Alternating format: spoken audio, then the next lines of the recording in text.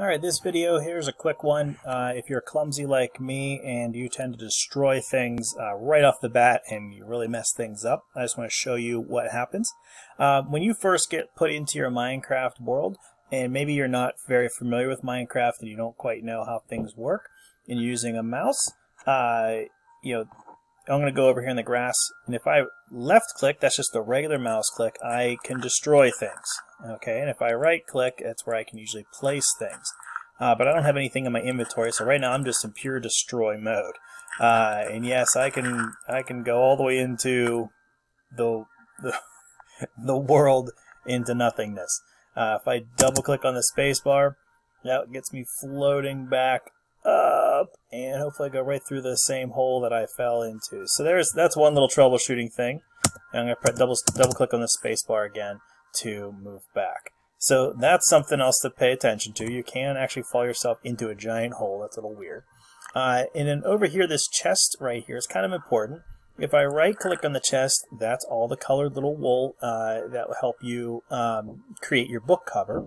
But if you're clumsy like me and you instead of right click, you just left click on something, you can completely destroy the chest. Now, I could simply just pick up all the colors, and I could press the letter E, and here, actually if I go to this little personal inventory thing, I can have all my colored wool, and I can actually complete the lesson without having to do anything.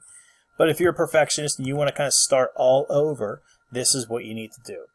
Press the escape key, click save and exit, and choose save and exit. And it'll take you back to the Minecraft dashboard, so to speak. Go to view my worlds, and here's the book cover where we destroyed everything.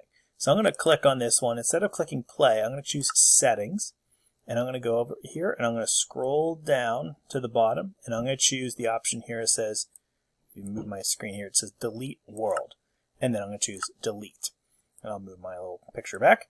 Alright, so then that world is gone, and I don't click new world. I'm going to hit this, there's a back button that you can't see, it's slightly off screen, the back button, and I'm going to choose import.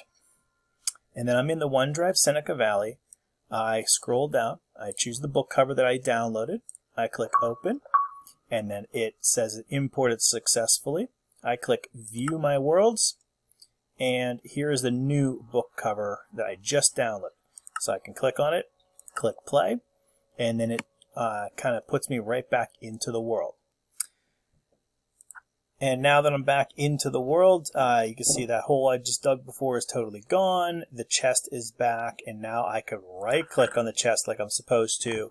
I can click the X, and I can continue on from there. So if you ever really mess up your book cover and you want to start over, that's kind of what you need to do to kind of delete the world and then re-import it, and you can kind of start fresh. So again, if you run into really major issues, you can always email me or Mrs. Rowe, and we can walk you through all this, and good luck.